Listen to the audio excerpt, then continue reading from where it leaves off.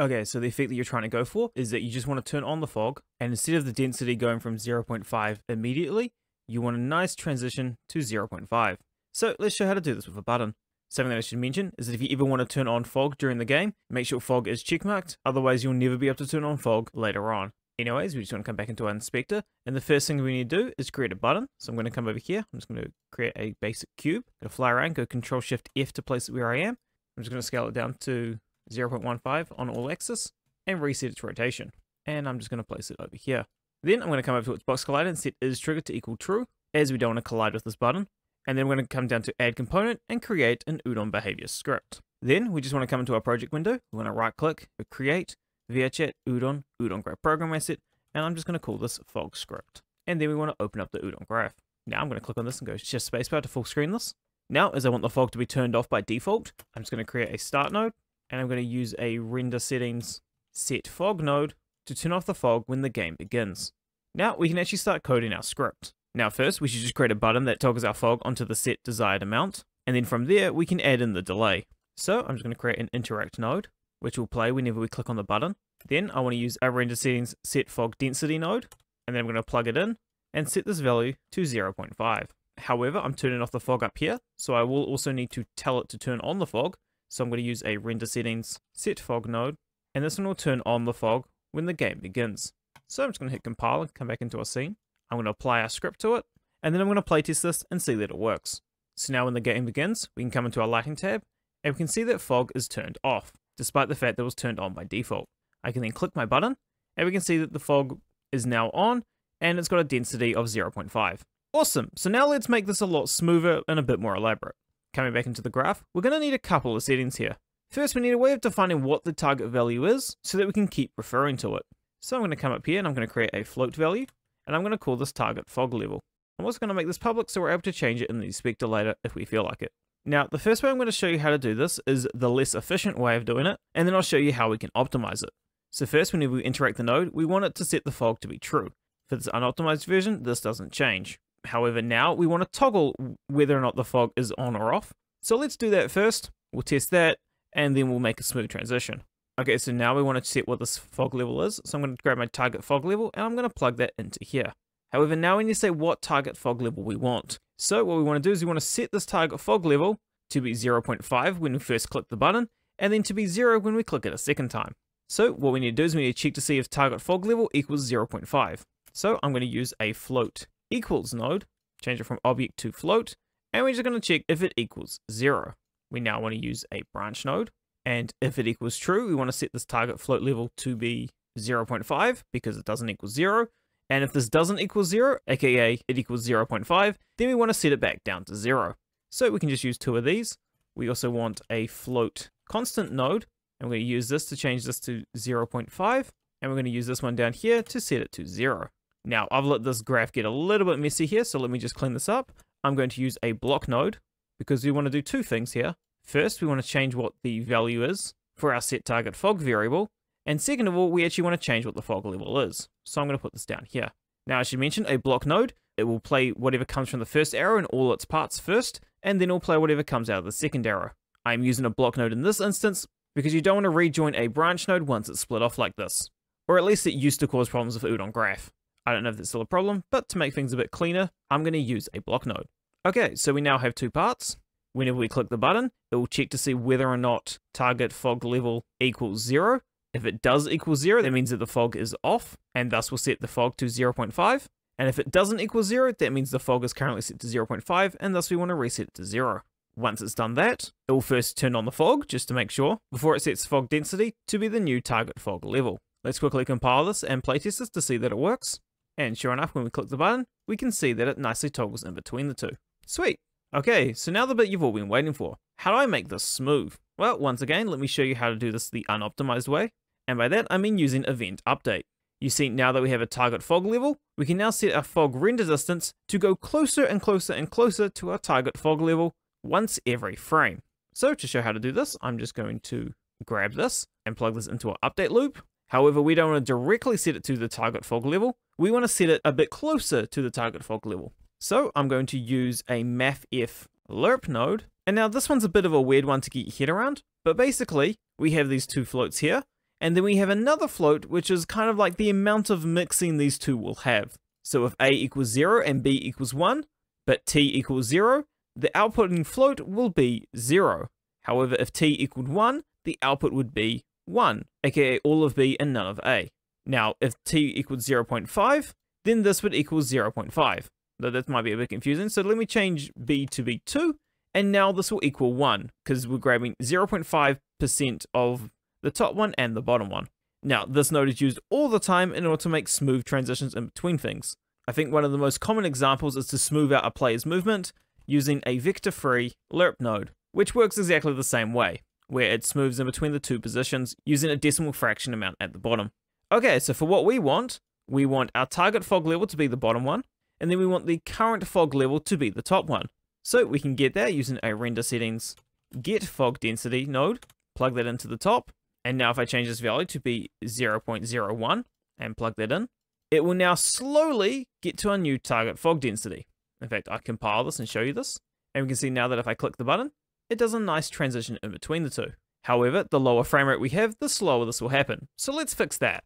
Basically, what's happening every single frame is that we're updating this to be closer and closer and closer by a set amount. However, event update plays every frame, and so if you have less frames per second, then the amount of transition will be less per second. So what we want to do is we want to see how long did this frame take. So to do so, we can use a time get delta time, and we want to multiply this by our scale factor. So I'm going to use a float constant node of 0.01 times 60, which is 0.6, and we want to multiply these together using a float multiplication node. There is a shortcut for that node, much like the branch node, but I never remember it. And we just want to plug that into our mathf lerp node. So now if we compile this and playtest this, we can see that when we click the button, it does a transition much like it did before. However, this will be reliable amongst all your players, so your quest players won't see a really slow fog transition. Okay, so now this float value will determine how fast the transition happens, so we probably want to make that into a variable we can change. So we can just hold down C and click on it to make it a variable, or you could come up here and create a float variable and then plug that in. And I'm just going to rename this to fog change speed. I'm going to come down here and set its default value to 0.6, which is what I had it before.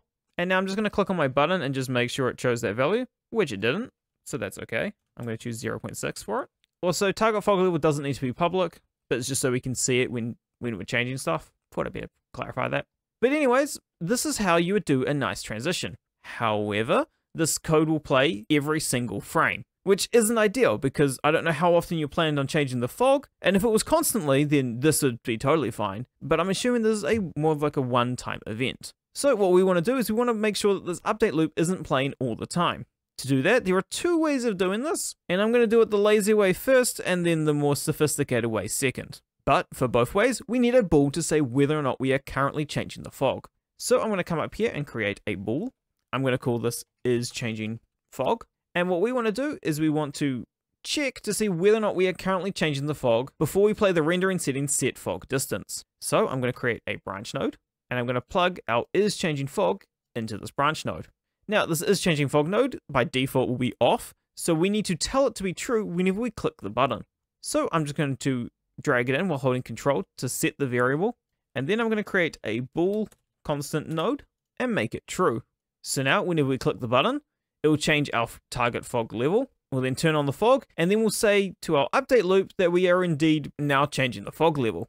Then down here, we've got isChangingFog, and if we are currently changing the fog, then we'll set the fog density. But if this bool is false, it won't do anything, which will save us from running this event. However, currently when we turn this on, there's no way of turning it back off again. So we need to check to see if our fog density has reached the target fog level.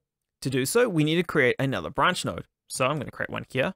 I'm then going to create a float equals node, change it to float, and then I'm going to check is our lerp value and our target fog level currently the same.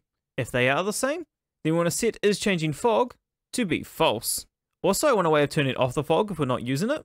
So if we have reached our new value and the target fog level equals 0, then we can safely turn off the fog. So I'm just going to duplicate this. And so if target fog level equals 0, set our fog to be off. But honestly, that's a bit of a nitpick, and I don't know if it really would affect performance. So feel free to leave that out if you don't quite understand what I did there, or just want to keep your code simple. Also, in order for us to be able to see that the isChangingFog is turning off, I'm just going to make this public for now, but we can always change that later. So now we can come down here, and we won't be able to see it on the Udon script, but we can see it on edit public variables. We can see that isChangingFog equals 0. When we click on the button and we reload it, we can see that isChangingFog equals true. However, you'll notice it takes quite a while, if not forever, before isChangingFog will turn off again. That is most likely because we run into floating point errors, and so we should probably do it so whenever we're close enough to the target fog level to update the fog level and then just disable the smooth update. So to do that, instead of us doing a check to see whether or not our lerp value equals our target fog level, we should just check to see whether or not we are close enough. Now to do a close enough, you want to use a float less than node. However, we need to see the difference in between these two, so we can just do that using a float subtraction node. And I'm going to subtract our target fog level with our current fog level. However, this will only work one way. Sometimes we'll get negative values out of this. So we just want to use a mathf absolute node, or abs. And this will make any negative value the positive version of it. So if it's -1, it'll turn it to 1. If it's -0.5, it'll turn it to 0.5, etc, etc. But if a 0.5 goes in here, it just is 0.5. So for us, we just want to check if this is less than 0.01, perhaps, and use that as our check instead of the equals node. Now let me just do a bit of cleanup, and now this looks a bit neater. However, because we're only doing it close enough, we should just make sure that it snaps to the correct value whenever this happens. So what I'm going to do is I'm going to get our fog density, and I'm just going to set it to be whatever our target fog level is. And so now when you click on the button, it'll set our fog level and change set is changing to be true. Whenever this is true, we'll be setting our fog density to be closer to the target fog level. Then we'll be grabbing our value and subtracting that from the target fog level. And then we'll be checking to see if that is close enough to 0.01.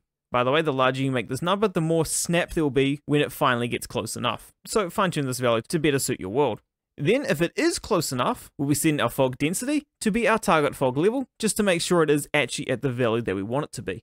And then we'll just change the isChangingFog bool to be false. And this will stop all this code from running until we click the button again. And then last, and not really that important, but if the target fog level equals 0, we're just going to turn off the fog because we don't need it. Awesome, so now let's hit compile and playtest this. And now that we're in the world, we can just open up ClientSim to play around with this. We can see that our target fog level equals 0 and that the isChangingFog is off. When we click the button, we can see that it turned on and that it gets closer and closer, and then it turns off the isChangingFog once we're close enough. And I didn't even see a snap at all, so we could probably make that value a bit closer. However, if we were to click the button again, we'll see that isChangingFog to equal true again, the target fog level is 0, and after a while, we should see isChangingFog turn off. And there we go. And if we go into our lighting tab, we can see that it also turned off the fog because we didn't need it. Awesome. Now, I mentioned there was another way of doing this that was a bit more efficient instead of using an event update, and that is with using send custom events. For this, we just want to replace our event update node with a custom event. I'm going to call this update fog level. And for this, we won't need the isChangingFog bool. So I'm going to delete that out of my code. So for this, whenever we click on the button, what we want to do is we want to send this custom event. So I'm going to use a Udon behavior, send custom event, and I'm going to call this update fog level. So now this event will play, and it will make us one step closer to our target fog level. However, we need to make this event play over multiple frames in order for it to do a nice transition in between them. So the way we do that is we simply use a send custom event delayed frames node. We want to call our update fog level, and we want to delay it by 1 frame. However, what we've created here is essentially the same update loop. Basically, whenever we click the button, it will play this update fog level and set our fog density, and then tell it to play again in the next frame. However, we only want it to play if it's far enough away from the target fog level. So I'm going to grab my code over here, and I'm going to put the send custom event, and I'm going to get it to play only if we fail this check in terms of how close we were. So now whenever we click the button, it'll make us play this event, and it'll make us go 1 bit closer to the fog density.